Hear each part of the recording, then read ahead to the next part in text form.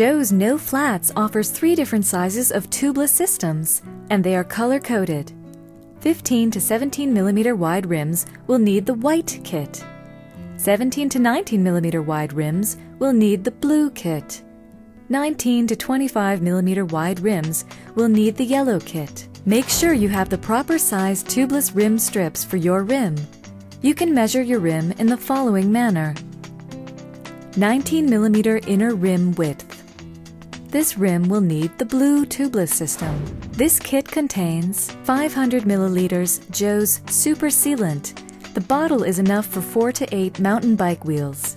Empty applicator bottle for easy insertion of sealant through the valve. 1 roll nylon rim tape for 2 wheels. 2 high-quality rubber tubeless strips with integrated Presta valves. 1 Presta valve adapter, 1 spare Presta valve core, 1 plastic Presta core key. Open the plastic cap and the lock nut.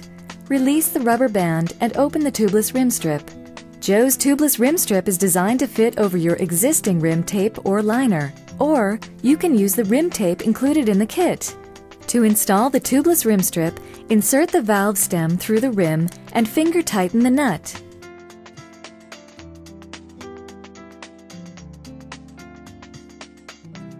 With your hands, gently stretch the strip onto the rim.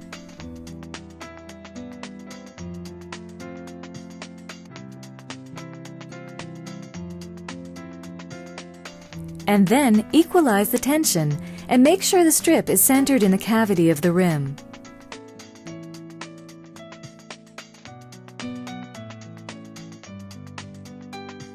Press the rim strip with your finger just under the bead lock of the rim.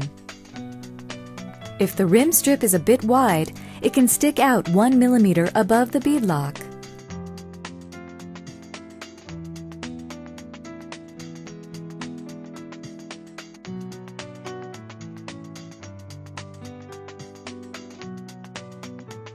Set the wheel inside the tire first, so each side of the tire is mounted from each side.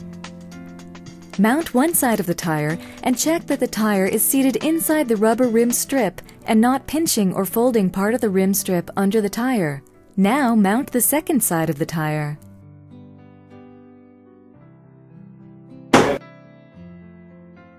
Remove the valve core with the plastic Presta core key. Pat the tire all the way around.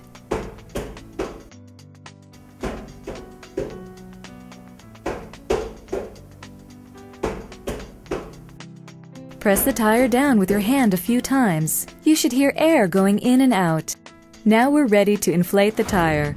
The tire should be hanging to inflate successfully. Hold the wheel in one hand, valve at 12 o'clock, and press the tire straight down with your thumb into the valve. This will cause the air to inflate the tire instantly.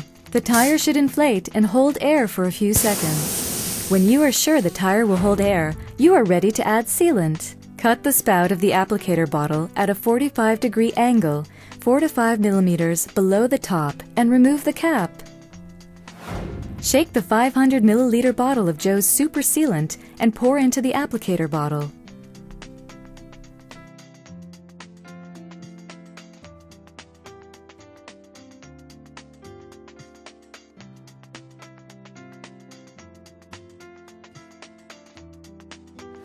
Shake well and insert the bottle at the 12 o'clock position and move the valve to 8 o'clock. Squeeze desired amount into the valve.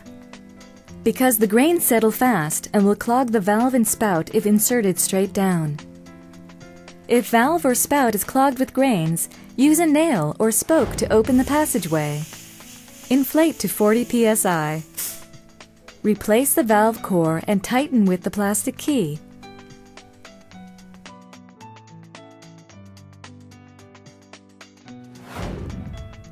Spin the tire around a few times.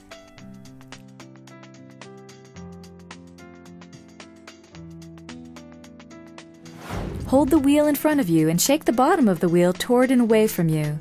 Continue until you've worked your way all around the wheel 2 times.